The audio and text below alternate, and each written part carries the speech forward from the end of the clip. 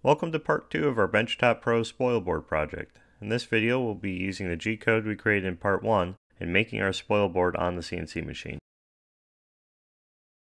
For this spoilboard we'll need 9 M8 16mm fastener kits with roll-in T-nuts and 32 M8 threaded MDF inserts. Ordering information is in the project listing. I'll be using 25 by 25 inch 3/4 thick MDF. 24 by 24 inch boards would work fine too. With the hardware, MDF, and G-code, I'm ready to start making my spoilboard. The first step is to reference the machine to a known location. First I'll check the G54 offsets and see that they're set to 0. Then select the Ref All Home button in Mach 3.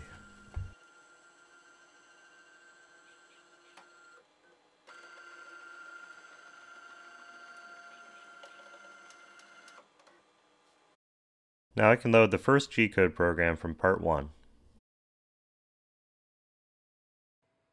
and jog the machine to verify I have 25 inches in X and Y range of motion. Since the gantry axis on this machine homes to the right, the homing offset is what sets the 0 coordinate on the left hand side.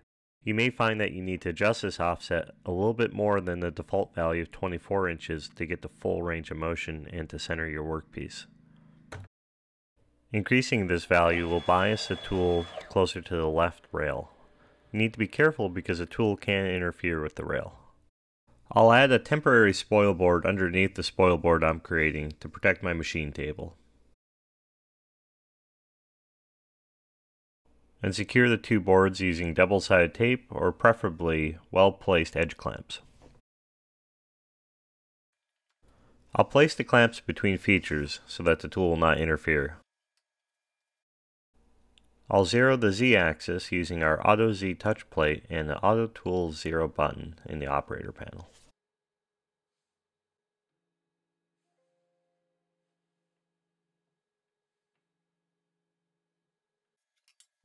I'll once again jog the machine around to ensure that the entire spoilboard is within the work limits of the program. Again, confirm that the clamps will not interfere with the machining. And finally, I'll start the program. The program will start by creating the features that will be used to mount the board to either the aluminum tabletop extrusion or directly to the cross members as shown here.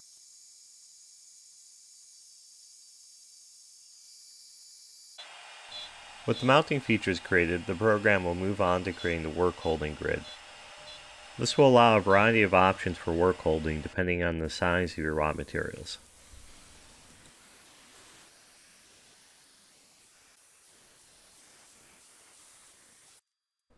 Next, I'll mount the spoilboard using roll-in T-nuts and M8 hardware.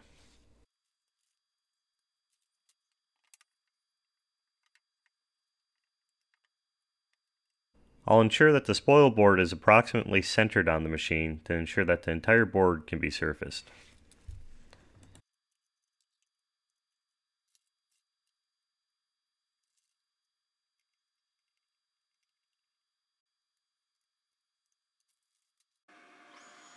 With the spoilboard mounted, I'll re-zero the Z-axis.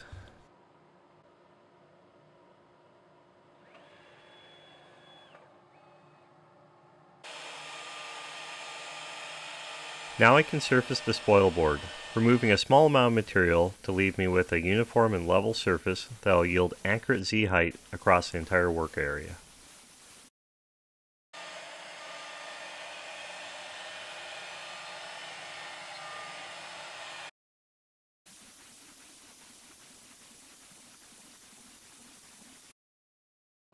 Somewhere under that mess is my spoilboard.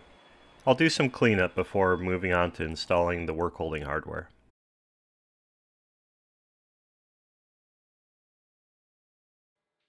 For this spoilboard, I'm using M8 MDF inserts. I'll drive the insert until it's flush with the bottom of the spoilboard.